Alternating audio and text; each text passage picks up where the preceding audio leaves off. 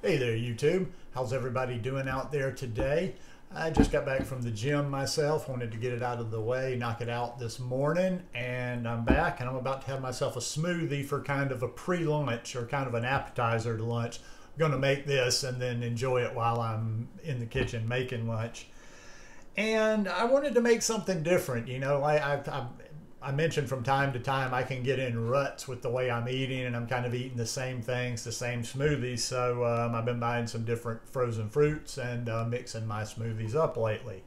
And I said, with winter coming, why not have a good vitamin C boost here? Although it's kind of a myth that you can just overload on vitamin C and protect yourself or cure colds and flus, but we do need that vitamin C. So what we're going to start out here, and I got my Vitamix is a little bit grungy. I need to do a little work on the cloudiness here. I cleaned a little bit this morning, going to clean a little bit more. Now what I have here is I've got 2 peeled oranges. And yeah, I'm going to put them in there whole. I used to do a lot of juice in the past, but I don't do so much with the fruit juices anymore. Then I've got a little bit of frozen mango.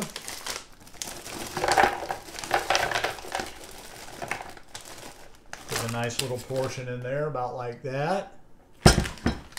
And then I have some frozen pineapple as well. I'll go a little bit heavier with the pineapple than I did with the mango. So it's looking about like that, the way it's packed up. Then we're just going to add a little bit of water. Now with the water, I'm going to I don't want to add too much. I'm funny about the consistencies of my smoothies. I have certain consistencies that I just really like.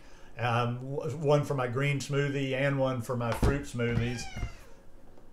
So let's see how it comes.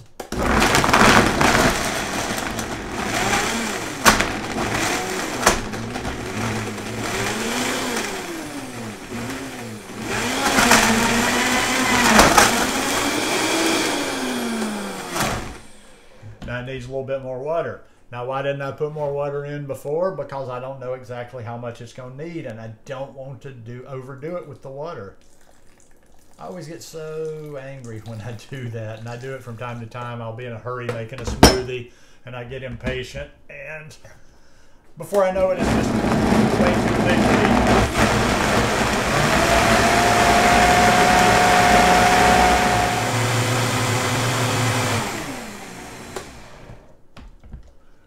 All right, I saved a little time for you there just watching blending and pouring more water in. I added water a couple more times, but just in small increments until I got just the consistency I like. And your consistency might be different than mine. You might use more water, you might use less, but let's see how it turned out. Looks good, doesn't it? Isn't that a beauty right there? Ooh, look at that. All right, let's see.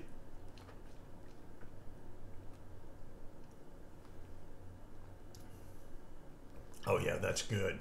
That's really good. That's like a treat. That one, that's so good. That's almost like you feel like you're cheating, like you're having dessert or something. But only thing that might have made that a little bit better was just a little tang. If I'd have had some ginger in the house, I'd have probably added a small piece of ginger to it. So nice, refreshing, full of vitamin C. Give it a try. Let me know what you think. Peace.